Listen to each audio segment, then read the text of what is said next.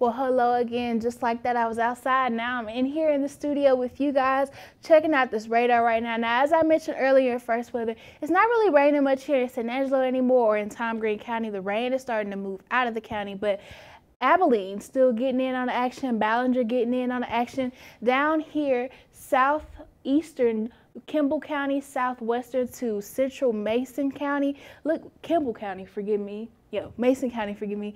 Getting in on some of that heavy downpours. Comanche down to Eastland, Democrat. These are all Eastland County, Comanche County, Brown County getting in on some really, really heavy storms right now. As you see, this lightning signature picking up a lot of lightning right now. But as I also mentioned earlier, we're looking for the activity to really start pushing out of the viewing area between 10 p.m. and midnight, which is when we'll finally get the chance to dry out. But I also want to look at these advisories and alerts we have going on right now. Most of us still under those flash flood watches, so anybody in this darker green that's still getting rain, you still have the opportunity to see some flash flooding concerns. This light green is a flood advisory, so it's not quite as serious as a flash flood warning, but a little more serious than the flash flood watch. So we've been reiterating this over and over for the past couple days. Turn around, don't drown. And I just want to give you some comparisons to understand why that's so important. Just 6 inches of water can knock you off your feet. 12 inches of water 12 inches of fast moving water, that is, can carry away a car, and then 18 to 24 inches of water can carry away most large SUVs, vans, and trucks. So water, the standing water, you might think, oh, I can take it, I can get over it. Don't risk it, because flooding is the third highest weather-related fatality each year in our country. So overnight lows tonight, we're going to get into the lower to mid 60s. Some of our more western counties getting into the upper 50s. Snyder, Big Spring, Garden City, Midland, all getting into the 50s.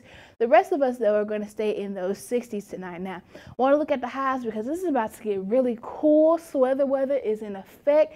Tomorrow, we're going to see a little warmer. We're going to get to 85 degrees, but another cold front is coming through on Friday that's going to knock us down to the mid 70s. Then into the weekend, we're getting into the lower 70s. And by the start of the work week next week on Monday, we're getting back to the upper 70s. So slowly trying to get back to those 80s. Our average high for this time of year is the lower 80s, but we got a nice cool down between now and then. Now, rain, not much is happening after tonight, which we're thankful for, because we've been seeing a lot of rain between yesterday and today. But by the start of the work week, we're going to start seeing the increase in rain chances. Monday, 10%, but by next Wednesday, we're looking at 20 to 30% chance of isolated showers and thunderstorms. And of course, that's so far out, I can't give much detail on that, but that is something to look towards. You know, we have about 5 days of drying out before the rain starts to make its grand return. So tomorrow, partly cloudy skies, going into the start of the weekend with some sunshine. Sunday might pick up the cloud cover once more. Monday kicking off the week on a sunny note, but when those rain chances start to make their way back in the picture on the middle part of next week, so will the cloud cover.